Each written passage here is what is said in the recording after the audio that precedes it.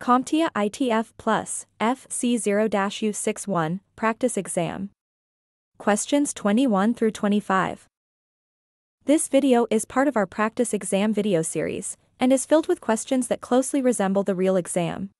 So are you prepared to test your knowledge? Great, let's begin.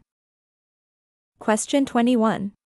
A web designer aims to safeguard a new web platform against brute force attacks. Which of the following best practices would be most effective in achieving this objective?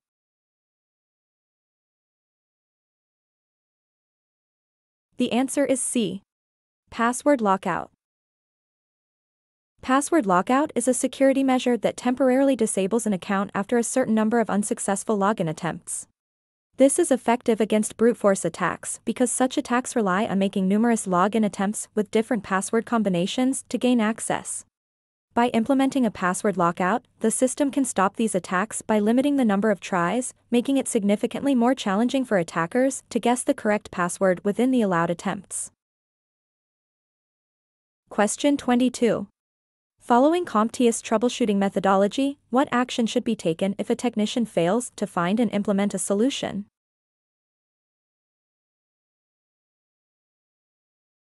The answer is A. Escalate as necessary. Escalate as necessary means that if a technician is unable to resolve an issue, they should pass it on to a higher level or more specialized team or individual. In the context of CompTIA's troubleshooting methodology, this ensures that problems are addressed by those with the appropriate expertise or knowledge, ensuring efficient resolution and minimizing downtime or further complications. It recognizes that not every technician will have the answer to every problem, and escalation ensures the issue gets the attention it requires. Question 23. Which of the listed programming languages would be employed to generate a query from a database that integrates with a web application?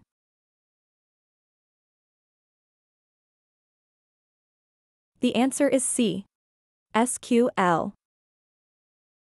SQL, which stands for Structured Query Language, is the standard language for managing and querying data in relational databases.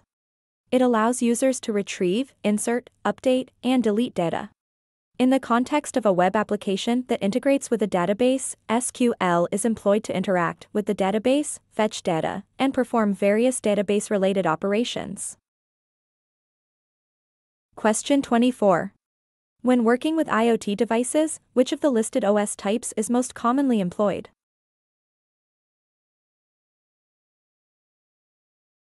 The answer is A. Embedded OS.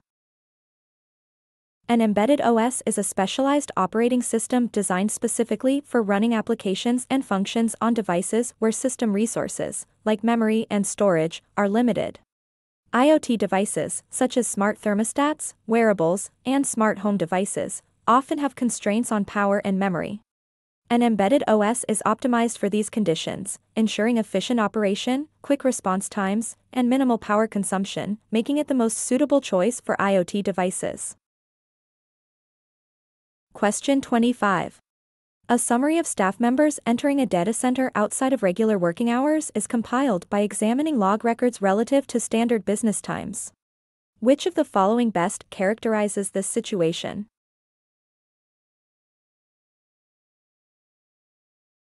The answer is A. The relationship of data to creating information. The concept, relationship of data to creating information, pertains to how raw data is transformed into meaningful insights or structured information. In the context of the situation described, raw data from the log records is analyzed in relation to standard business hours. This analysis turns the raw log data into a structured report or summary, which provides clear information about staff access patterns. Now, did you stumble on any of these questions? If you did, no worries, it happens. Just remember, our free CompTIA ITF Plus training course is your secret weapon to mastering these topics. Access it through our YouTube channel, anytime you feel the desire to learn more.